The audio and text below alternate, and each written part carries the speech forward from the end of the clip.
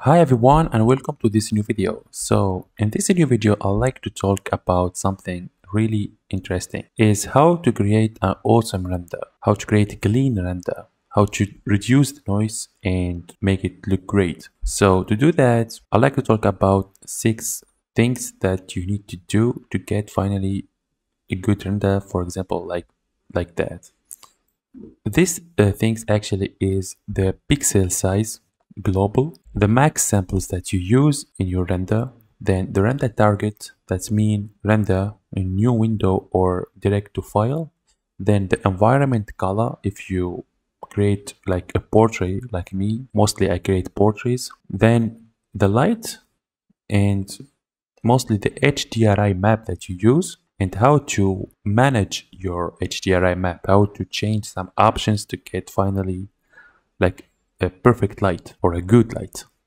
Then the render edit, that's mean Photoshop or Lightroom or using, for example, that the preset that I create.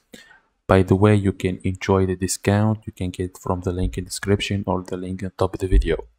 So let's see, the first thing, the pixel size. I talk about the pixel size so many times. So actually the pixel size is the pixel global of your render. As you can see here in this render, for example, here we have 3840 and here 2500. It's look big pixel size, but this is one of the keys to get a good result is to render with a big pixel size. So this is really important. The second thing is the max samples. So I recommend you when you use a big pixel size like that to use a max samples max 500. But 350 give really good results. And I'd like to show you that in this video. I'll show you everything. Then we have here the render target. That's mean, so the render target direct to file or a new window. So by default here, a new window. So direct to file is better because it takes less time than a new window. So direct to file is so much better. We have the environment color. This is what the environment color is actually the color here that you have in your scene. So if you create portraits like me, it's better to use like a simple color. Don't use, for example, like a backdrop or something or a prop for the background. Use like a simple color, and to create a simple color just you click environment, then background, and then you change the color. For example, you can change any color you want, and this gives really good result because actually you don't have any prop in your background, just the color. Okay, so this gives a good result, and you can visit my coffee to see for some examples. I can show you here. So this is my coffee gallery, and you can see that I use here, for example, pink color, here black color, here for example blue color, and that's really give a good result. Then we have here the light or the HDRI map.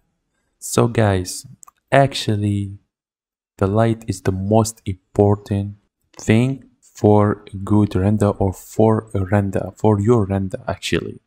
The light is the most important because the light gives realism for your render. You can see here, for example, if I delete, for example, the environment options, no light, you can see here that actually no render quality here. We don't have any quality. If I come back, you can see that the light gives really realism for your render. So guys, you can use any light that you want. I recommend you use light from the Daz store. You can find so many HDRI maps. And if you like, I offer for you a light and a preset in one package. You can enjoy the discount and get my presets and my light in one package and enjoy rendering. So this presets and this light is exactly the presets and the light that I use to create all these renders on my coffee gallery. By the way, I put link in the description if you like to visit my coffee gallery and see some examples. So enjoy the discount if you like it. So finally we have the render edit. The render edit is actually the presets that you use, or let's say how to edit your render. So most of artists use Photoshop or Lightroom, or there is another softwares, but the most popular softwares is Photoshop, then Lightroom. So for me, I use Lightroom, and I create 20 presets for Lightroom, and I use it every time I create a new render, and I really get really good results. And actually this is the render that I create here, exactly this one. And this is my render after apply one of my 20 presets. Okay, so I'd like to show you something here. Actually in this scene I don't have anything, just a character and a camera. So I apply my light here, light. Then I have directions here that I can change the directions.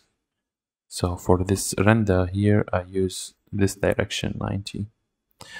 We have other directions. This is really important, the light. The light give you a shadow in your character. That means that the shadow make the morphs look clearer here in your render. The morphs. You can see here all the morphs. This is really important. Then after rendering, I just use Lightroom and I apply one of my presets. Then you need to know something, that every render you need to fix the options here for every render that you use. For example, here it's look like high explosion, so I can change here. Okay, you can change so many options. For example, the red color, the clarity too is really important here. Give more details or less details. So now I'd like to show you how long this render take time to done using the options that I already show you here. So big pixel size, just here 350 max samples, and let's, for example, call it render 1. I change here to texture shaded. This is really important too, to give your PC more RAM to render, because when you use here NVIDIA and render and NVIDIA is on, this take more time to done. So you change here to texture shaded, and okay, so let's click render and let's see how long that this render take to done. So guys, you can see clearly here that this render just take 4 minutes to done. It's not a long time, okay? Just 4 minutes, and I'd like to show you the result. So this is my render. Let's zoom. So you can see that the render keep all the details. The skin, the clothes, her eyes, and this is really good. And then here with Lightroom, and I can zoom, okay, then I can apply this preset. You can apply any other preset. I have 20 presets, and you can edit your render. You can create your own preset if you like. I just like to help you. I give you a light and a preset to directly apply it and get a good result.